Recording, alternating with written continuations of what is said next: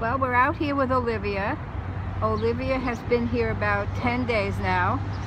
Some mean person seems to have thrown her away right after she had puppies. She looks like a dog who's had a lot of puppies, and they probably just decided that she wasn't going to be an income producer anymore, and so they didn't want her. Well, we want her. She's just the loveliest dog. When she first came in, we thought she was older than we think now. You know, I think she just looked bedraggled, kind of. You know, she must not have had a very good life. But now she's starting to look younger. So now I'm thinking she's maybe 3 or 4. Last week I thought she was 5 or 6, but she definitely looks better. And one of the volunteers said her teeth are nice. So that's a good thing. She's very friendly. She appears to like other dogs. Don't know about cats yet.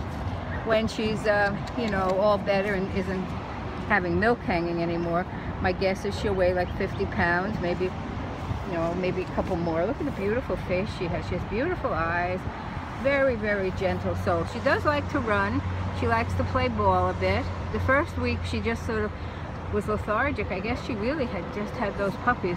But now she runs and plays, and, you know, she can't be spayed for a while, so she's not going any place anytime soon, but another month I bet she'll be good to go. Oh, she's having her run now. That's Olivia here at the Yonkers Animal Shelter.